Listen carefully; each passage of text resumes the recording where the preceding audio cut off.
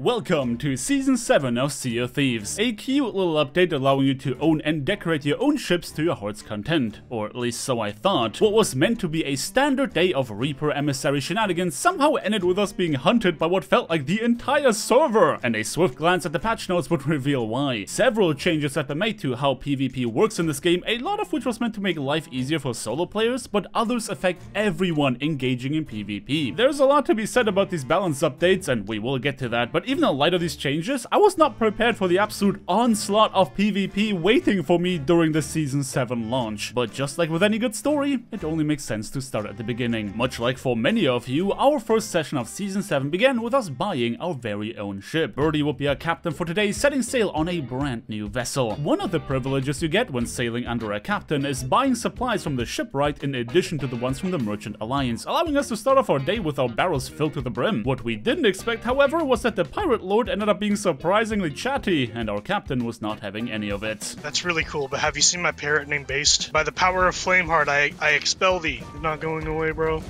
There he goes. Get off my ship. Yeah, we couldn't wait to get away from the outpost and by proxy this tutorial. Though naturally, we had no intention to start our journey until the ship was sufficiently decorated. Opting for a fittingly edgy appearance to match our plans for the day, we were more than ready to get this show on the road. Our first course of action was naturally to level up our emissary flag. A conveniently located Ashen Winds event would give us a nice little head start towards that process, which I was left to complete on my own, while the two of them left to complete a captain's voyage. Captain's voyages are a mix of different standard voyages, with a big benefit of being sold in bulk. Birdie had opted for a mercenary voyage, which had us complete a Vault, Phantom Fleet, and Lost Shipment. Now, I have completed many an Ashen Winds event by now, and I've gotten exceedingly good at it, even when the server felt a bit rubber bandy. So good, in fact, that I was done with my part of the job before my crew was even halfway done with a single quest. I was a bit sussy over what they just spent the last 15 minutes doing, but when we began loading up the treasure, I started getting a picture. Fran, you don't have to watch over the loot as I'm putting it. I'm just chilling. Yeah, why? You can help! You only need one person to help grab. Okay, I need the captain to do this. Like, it's not my place to be berating you. Brandon, get the on the ship. Stop dicking around. Yeah, somehow I got the feeling that we had a bit of a motivation issue. It is worth mentioning that usually when we decide to run the Reaper emissary flag, we rarely get bothered by anyone. And the same seemed to hold true for that day. We went on to check off a variety of different quests on the way to complete our voyage, and just like any other day, everybody seemed to be keeping their distance from us. And that was just as well, because Season 7 introduced a new form of progression in the form of milestones, which we were very keen to make progress on. But just as we were about to check off the second out of 3 quests on our way to that goal, with our flag having since been upgraded to rank 5, things began going horribly wrong. Come back. Oh, are we already fighting? Holy. Oh, both of our masts are dropped? That's horrible. Bucket, bucket, bucket! I'm dead, but I anchored them. Right behind us? That doesn't help us right now.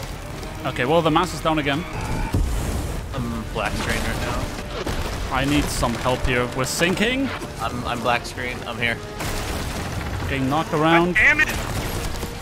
Well, there's the blundies. Our complacency was our downfall. Nobody was checking the horizon, and with all 3 of us underwater to grab the loot, that brigantine had found the perfect opportunity to strike. There was absolutely no coordination on our side, and with a constant bombardment of cannon fire coming our way, no chance to take a breath either. Once these guys began boarding us, our fate was sealed. The ship was gone, and with it, everything we had worked towards so far. A desperate last-ditch effort to take them down with us was foiled, putting us back at 0. Needless to say that morale was at an all-time low after such a striking defeat. Blame was being thrown around any which way, and we knew that there was only one way to lift our spirits: revenge.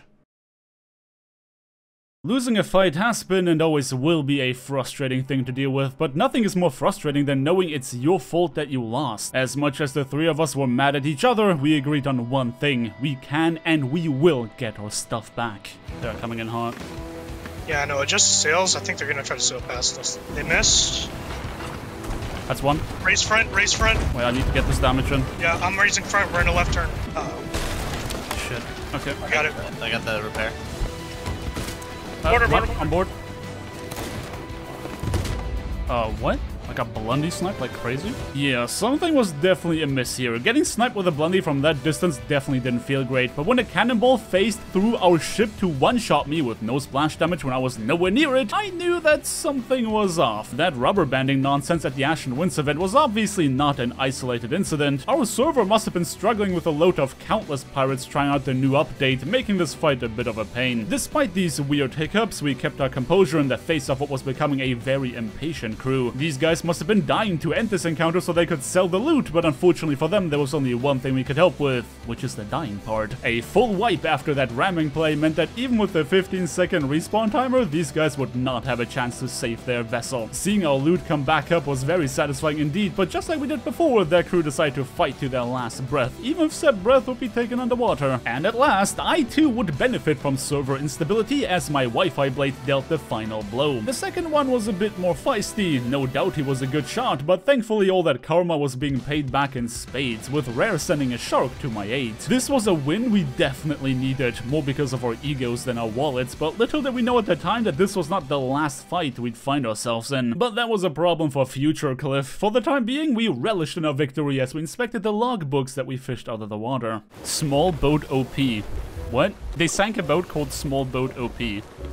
And that boat had done absolutely nothing. So they probably just sank an AFK player. Oh, you're reading the other log. Oh, hell yeah, I am. These logbooks are definitely a fun addition to Captaincy. It seemed like the Brigantine just hopped on the server specifically because they saw an opportunity to take us out, since no quests had been attributed to them. If that's the case, then there was a decent chance they'd come back for a rematch, giving us ever the more reason to supply up at the nearest outpost. But even though we won the fight, we still had to level up a new emissary flag. There was another Ashen Winds event off in the distance, and even though there was a ship on the way, since it wasn't an emissary, we really didn't have any reason to attack them, a decision we would come to regret later. But fate continued to present to us the middle finger, not only by despawning Ashen Winds, but also What the? for That's the a Fort of fortune. Oh. The game heard. Oh, I think the Ashen Winds despawned. If we're gonna do this, we need Disney sticks. I'm not doing this without Disney sticks. Unfortunately for us, that Fort of Fortune was the only world event worth doing at the time, and as such, the best way to get our emissary flag back to rank 5. To make it easier, we traveled north to the treasury of the Secret Wilds so that we could stock up on some tridents, aka Disney sticks. By the way, did you know that some of the milestones they added in Season 7 literally tell you not to play the video game? Stuff like, oh, I don't know, sleeping for 60 minutes? Well, with us having quite the ways to go, we decided to indulge in some of these activities. Alright. I gotta farm my music playing. I'll farm my sitting.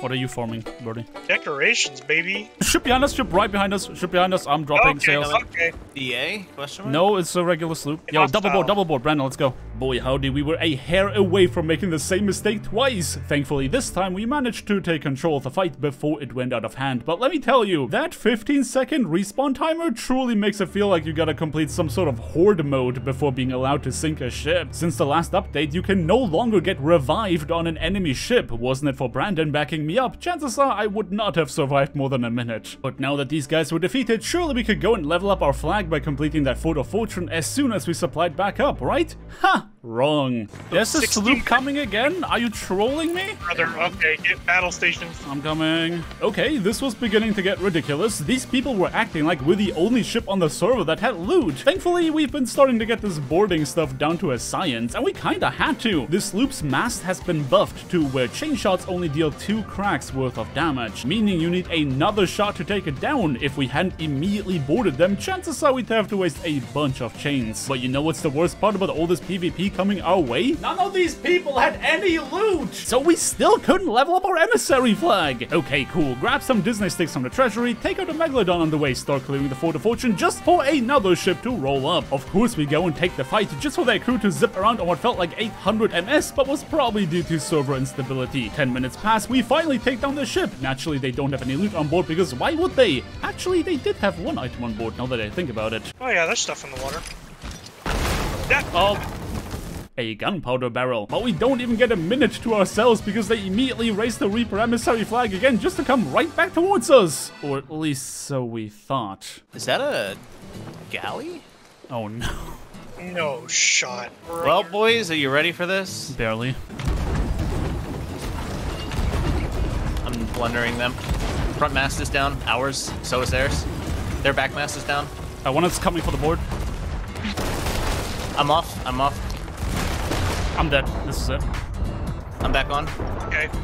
Well, no matter the PvP changes, one thing will always hold true in Sea of Thieves. More pirates equals more better. Player skill be equal, bigger ships will still defeat smaller ones more often than not. None of this loot buff stopped us from sinking every single one of them, and much in that same way, we got absolutely rolled by that galleon. Props to them, by the way, they didn't just have the numbers but also the skill. After 4 hours of what felt like non-stop PvP, we did want to go back for a rematch, but ultimately decided against it just due to sheer exhaustion. But hey, if you can't get enough of PvP or watching me fail miserably, then what about you check out my episode titled Life of a Solo Slooper? I feel like a lot of you are gonna find that one relatable, the code to which you can find on screen right now. But until then, thank you everybody so much for watching. Don't forget to drop me a like on your way out if you enjoyed this video, subscribe if you want to see more, and definitely ring that bell icon to not miss out on my next upload. I hope you guys have a day filled with the riches on the sea, and until next time, peace!